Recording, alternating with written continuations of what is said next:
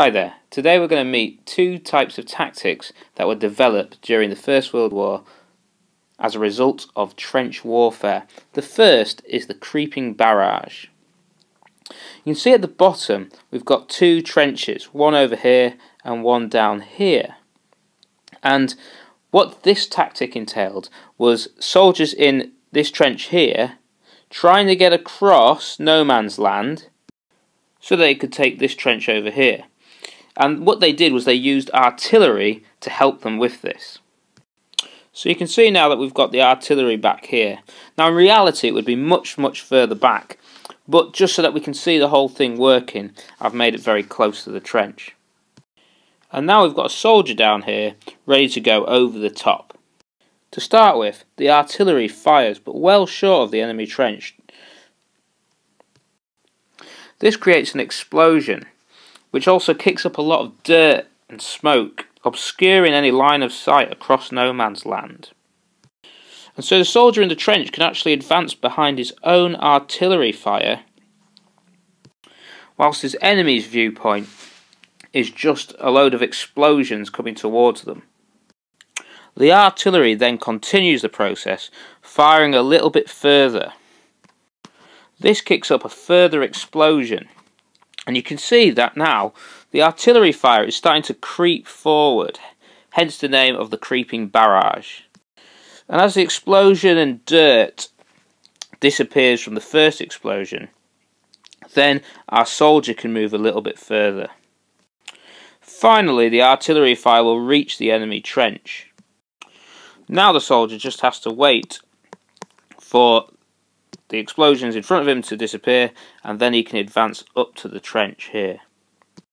With a bit of luck, the enemy will have seen a barrage creeping towards them, explosions getting nearer and nearer, and probably have retreated by the time he got to the trench. If not, they'll have just been hit by some explosions, and so the soldier's job will be much easier. But one thing to remember about the creeping barrage is it relies very heavily on accuracy when firing the artillery.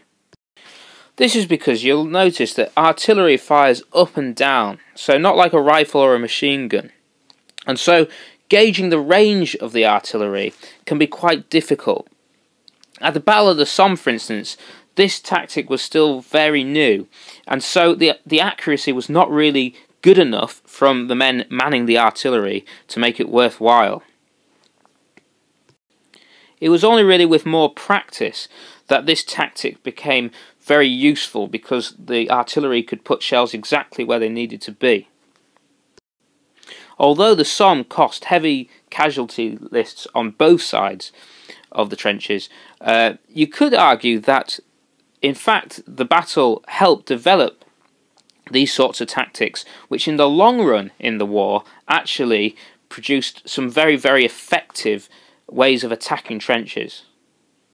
Our second tactic is called bite and hold. This tactic came about because what happened in battles like the Battle of the Somme was when soldiers actually successfully took an enemy trench, they tried to carry on moving forward. They were doing this because they wanted to take advantage of that initial success they just had, but it could turn out to be very dangerous. Instead, this new tactic, as we'll just see now, was much more careful. Here's the enemy trench that's going to be attacked. Remember that these sort of zigzag patterns were very common in the trenches in order to stop explosions spreading too far down a trench line. So let's say that the trench is being attacked from this direction here. So the soldier advances along, obviously he's representing a group of soldiers here, and he takes the trench. At this stage it's very easy for them to move along the trench line. However, they've never got into this area before, and they've effectively broken through the enemy line, so you can see how it would be very tempting to keep moving forward into a new area. So for the time being, let's just assume that's what our soldier does. Unfortunately, this now means that he'd be in the enemy territory without any trench to protect him. So, for example, if any reinforcements were ready at hand, or the enemy that had fled the trench had regrouped and decided to re-attack, our soldiers could find themselves attacked from 3 directions. And if they happen to have gone too far forward, they might even find themselves attacked from behind as well. So because of this, it was very important to not get too carried away with an initial victory. Let's say the soldiers decided to stay in the trench instead. You can see that his allies are behind him still, and he's got a trench in front of him. So if the enemy wants to come and attack, then they're going to effectively be attacking a trench. This is why the tactic was called bite and hold. The bite section was initially taking the trench, and the hold section was making sure you didn't go beyond the trench, but rather just maintain the position and allowed the enemy no chance of retaking that. Now, you won't get as much land as quickly doing this, but it is much safer, and it allows you to get more men in position, take your time, and get ready to take the next bit of section of the enemy's position.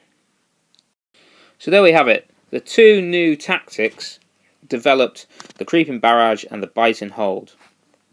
And although neither of these helped with the Battle of the Somme itself, you could see the Battle of the Somme as a learning process for both of these. And later in the war, that learning really helped make a difference with some of the later battles.